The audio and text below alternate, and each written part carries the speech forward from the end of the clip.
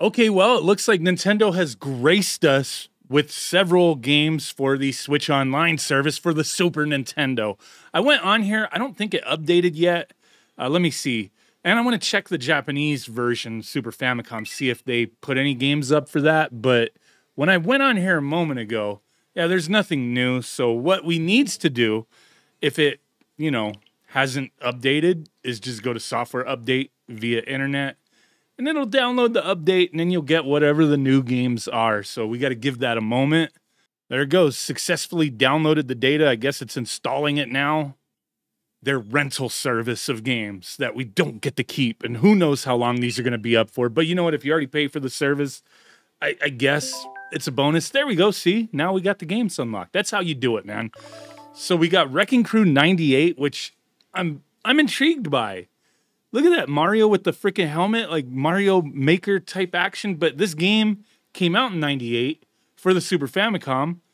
It was like a sequel to Wrecking Crew, but it never came out in the US. It was like for their like service thing, download service, and then they released it on cartridge. I don't know the exact story. And then we got Super R-Type. Cool. The third one, just by that box shape, we knew it was going to be a Super Famicom game. Her Becky something, I don't know, man, but we're going to test these games out. Let's try this one first. I already know what Super R-Type is like, but we'll check that out real quick. But I just want to see if these games are any good. They're interesting. Sunsoft, I just did a video on a bunch of Sunsoft games. They have some cool stuff. I think this is their, from what I read of this game, I think this was like their first entry in trying to make like a fighting game type thing. This is what, I don't know what any of this shit says, man. I'm just going to say okay on the first one. Man, okay, character select maybe. I'm going to pick this dude. Like, it's cool that we get these Super Famicom games, but when you can't read the stuff, like, you got to bust out your phone and, use Google Translate to figure it out. I could have done that right now, but I figured out the first option's got to be fine. Oh, here we go. Yeah, it's a fighting game. It's a little brawl game. I think you could have, you could have up to 4 players. Like a Smash Bros type of game. Can we kick people? Can we kick this little fuck nugget off of the thing? Oh, I got him. Right on. Okay, why did the thing fly away with the little heart? I guess you get power-ups in the game. Okay.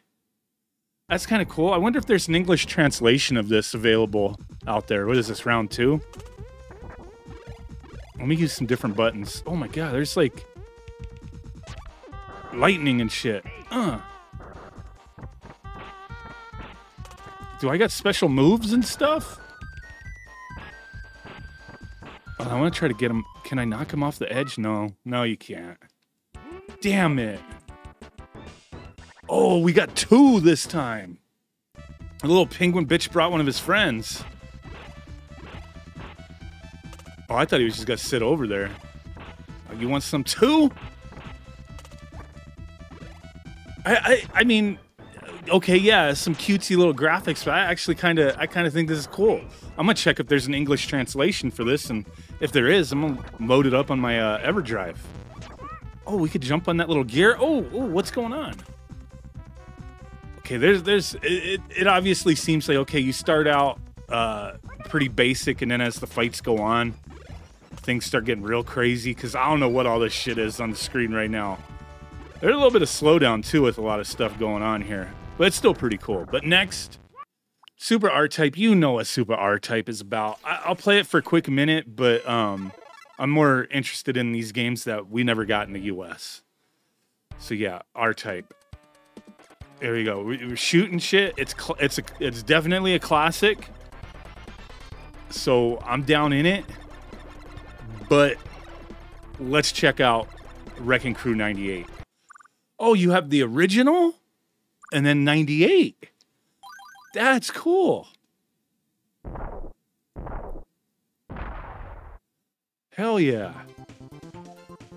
That's what I'm talking about. But I don't know what any of this stuff says other than exit. Son of a bitch. That's okay. It says Mario's gonna wreck it. That's all it says right there. Let's go. I'm pretty sure I heard there's an English translation for like a fan translation, not an official translation. So this might be one that I check out. I don't know if it's any good. Wait, this is a fucking puzzle game? Oh, okay. Yeah, I'm not not the biggest fan of puzzle type games, but I mean, I don't know if there was other game modes here, but interesting nonetheless. You know, I'm getting wrecked by this little thing. This bounce back, man, knockback, where you just bouncing everywhere. Frick, it sucks, dude. What is the end goal here?